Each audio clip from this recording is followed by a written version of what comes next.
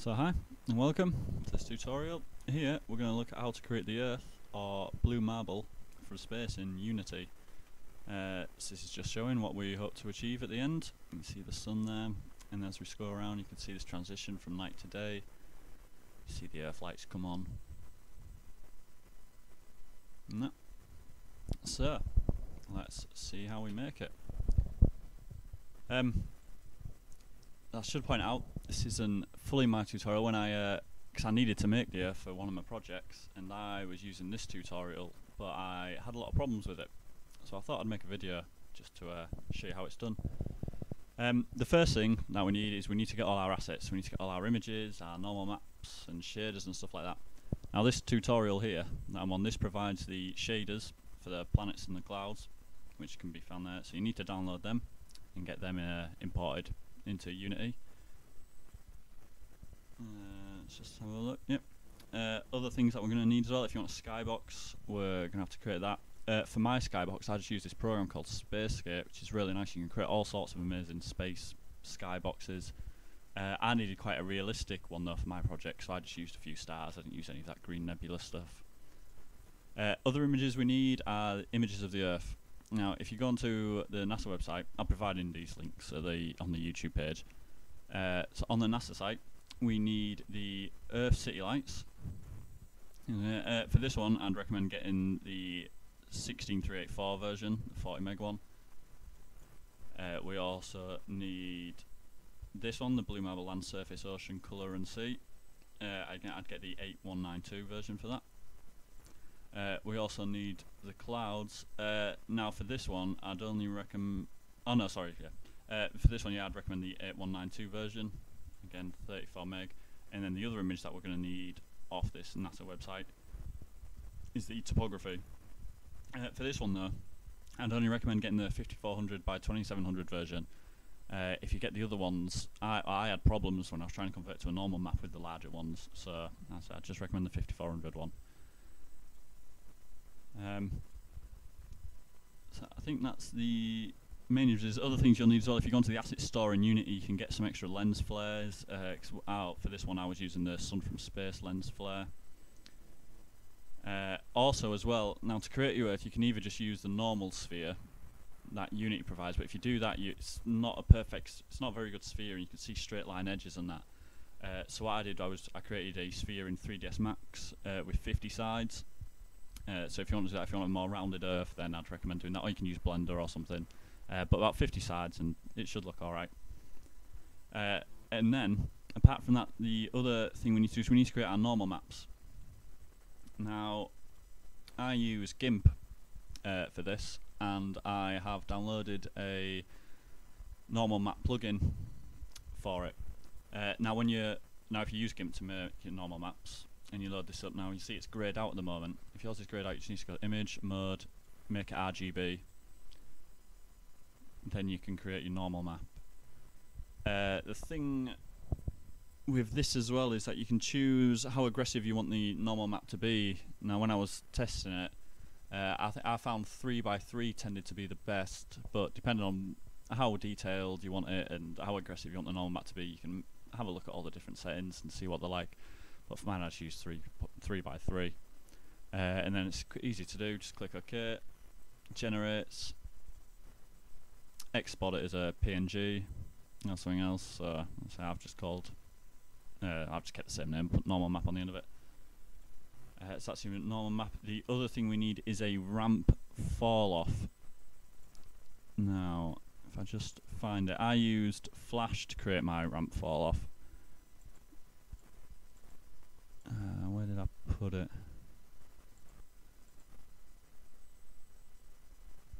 So let me find it. It's in Premium. Yeah. So you also need a. You also need an image like this, which it's from black to white, back to black. Again, in Flash, it's incredibly easy to do, but I'm sure there's plenty of other image programs there where you can do it. But that's what my ramp fall off looks like. So say once you've created all of them and done it, import everything into Unity, and then once that's done, we can then make our materials But before we do that, actually, what you want to do is you want to select all these images that you've imported, all the ones from the NASA Blue Marble set, and you want to change the max size to 4096 and the format to true color. Otherwise, it'll look quite pixelated and you don't get a very good effect. Other thing to do is as well, on your normal maps, make sure the texture type is set to normal map. And that's it.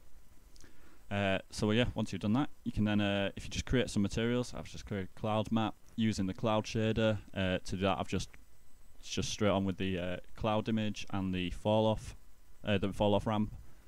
You can also choose your room color here, and again with the earth material, just use the planet shader provided on this website. Use the planet shader, and then add your land, ocean, ice, your normal map that you just made, and your night lights. And then also here you can mess about with the night light strength and the color of them. Specular color I'd tend to leave quite low settings. Doesn't really give me a very nice effect. Okay, so once we've got all our assets imported, we can then begin to create the scene. So first thing is drag your sphere in that you created. So you can either create this in Unity or in another program. I'll just set that to 0, 0, 0. If you create this in Unity, it'll automatically come with a collider, but if you've imported it, it won't have one, so we just need to add a sphere collider. And there we go. And then that just stops the lens flare from shining through the earth. Other things we need to add as well, we need to add our sun in. So for mine, I just added a point light.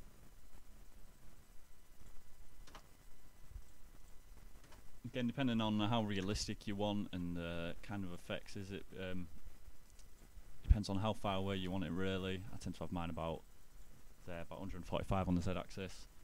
Increase the range so it encompasses the Earth, and then you want to also increase the intensity a bit to about 4. And then also we'll add our lens flare in. The one I've used is the sun from space, so we'll add that in there. So if we see it, you can see that it's incredibly bright. And there's our flare. Next thing we'll do is we'll just create a skybox. So I imported all my skybox images here, and then you create another material, use a mobile skybox shader. If you use that Spacescape program I was on about though, then it names them the other way around. So back should be front, left should be right, and right should be left, and so on like that. So then once you've done that, you can just apply your skybox to the scene, space box. So there we go. That's fine. And then after that, all we need to do is apply our materials. So if we select our sphere, and then we'll put the earth material on, and we'll also put the cloud material. And as you can see here, it's already pretty much done. The other things that I've done is just to show it off, I've just added I'm going to add a script to sphere, or to the earth. This script just so I can rotate, so earth rotate. Just going to add that. And then as well to pan the camera, what I'm going to do is I'm just going to create an empty game object, center it,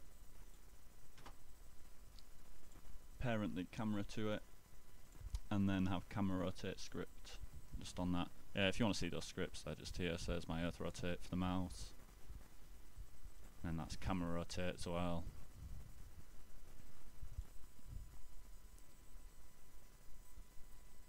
Then we just close that down. Okay, and then once all that's been added, we should just be able to play it, and hopefully everything will work.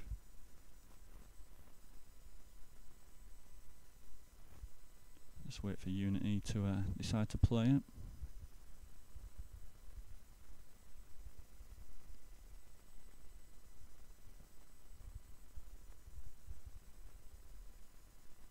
Any second now, hopefully. Here we go. So you see there, so there we're looking at the Earth from behind it, and then if we pan around, you should be able to start to see the atmosphere come into view. You can't really see it very well there. Again, but that's the ramp fall off here. If you want to if you want to change, you can see there the white boundary. If you play about with a ramp fall off image, you can get all sorts of different effects there. And as we go around, you can see here, you can see the bump map being used, and the automatic transition from night to day when the lights come on. I see it doesn't look, you can see here on the mountains as well, it doesn't look quite right, but again they're just different settings for the normal map you've got to mess about with. I think you can even change some of the settings actually within Unity. Yeah, you can alter the bumpiness within Unity if you want. I mean, that's set to 0.2. Let's put that down a bit.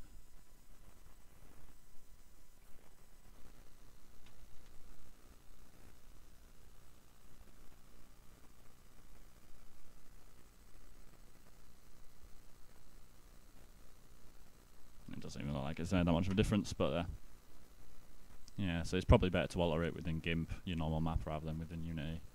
I say it's just those different settings. You just have a play about with them. You see, we're going to say play about with the ramp fall off as well, and you can see different effects. So there you go.